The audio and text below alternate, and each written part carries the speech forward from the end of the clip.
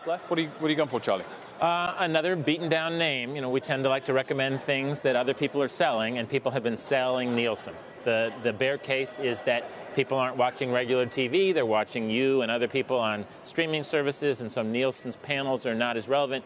The good news is that actually Nielsen has developed wonderful technology to measure people watching CNBC or watching Netflix on their phones, on their computers. And so we think those ratings are just going to be just as important as they've been in the past. There was a rumor, not a rumor, it was a fact that they were exploring a sale of the company. That sale did not go through, but now they're going to spin off what's called the buy business that measures people buying products at retail. And we think the two companies are going to be more valuable separately.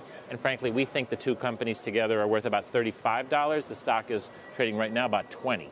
I'm looking at a long-term chart, 10-year chart from Nielsen. It was at 53. Yeah, it was at 53. We bought it around 28, so we don't own all that downside.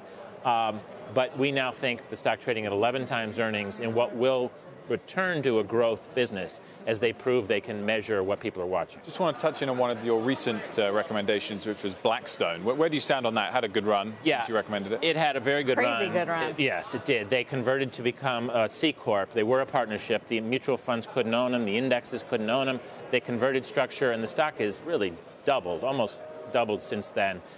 It's right now at our calculation of intrinsic value. So you don't be shocked if you see us trimming our position there. Okay, there we go. Blackstone slipping a little bit today, but of course off the back of a very strong run, like many of those private equity firms. Yeah.